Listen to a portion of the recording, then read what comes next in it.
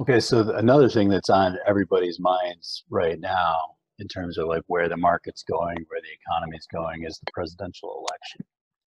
And Yeah. a lot of people focus on the election and what the election returns might mean for the market returns.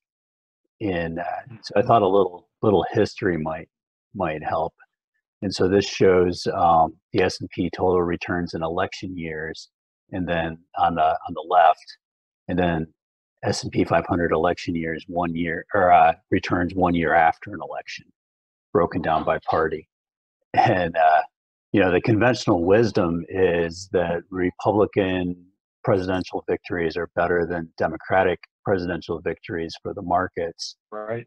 And you can see in election years that is not the case, or hasn't been the case. 14.6% Hmm. versus 10.4. But I think it's even more interesting that a year later, after policies become more concrete and the president's work with Congress, there's almost no difference. Right. And we like to think that, or we like to think that it makes a big difference, but you know, it's the statistics at least don't show that. Now, if you know enough about statistics, you know that there can be outliers that skew things one way or the other.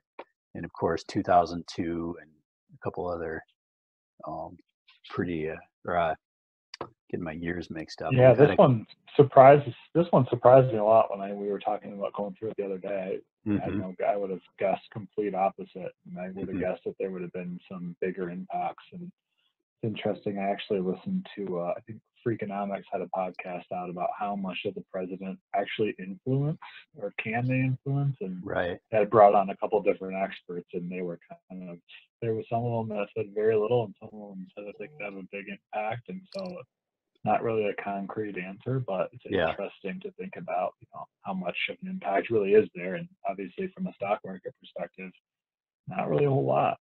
Yeah. Yeah. Um, kind of take it another step further. This chart shows non-election years versus presidential election years and midterms.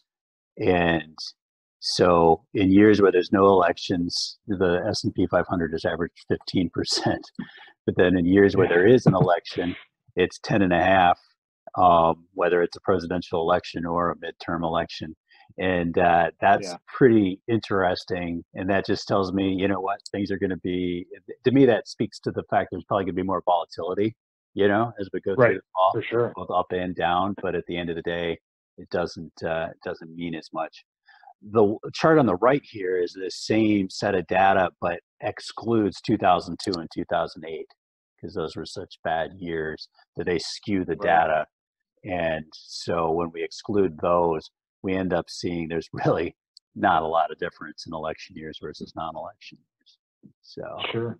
Well, um, one thing that we always say too is, the market doesn't like uncertainty. So this right, kind of bears that out. When you know right, who's in yeah, policy, you know what policies are coming out, but when we you're can unsure adjust. of what's going to Yeah, happen, yeah, yeah, yeah, then it's yeah, kind of yeah. scary for the And market at least. it's funny, at the time we didn't know how to put it in perspective, but I remember in the fall of 2000 when the election was being contested, the stock market was horrible, and Right. we're waiting for things to be resolved between Bush and Gore, and for the Supreme Court to weigh in, and the market was just horrible.